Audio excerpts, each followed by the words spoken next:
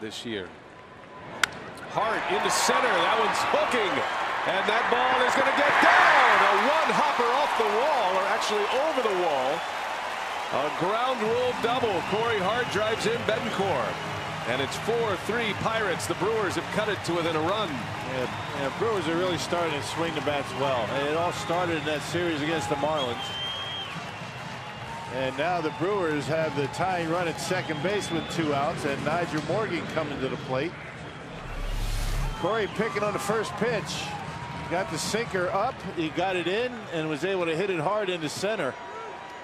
And I guess the only outfielder not playing very deep out there is Presley, the center fielder. That's the second time the Brewers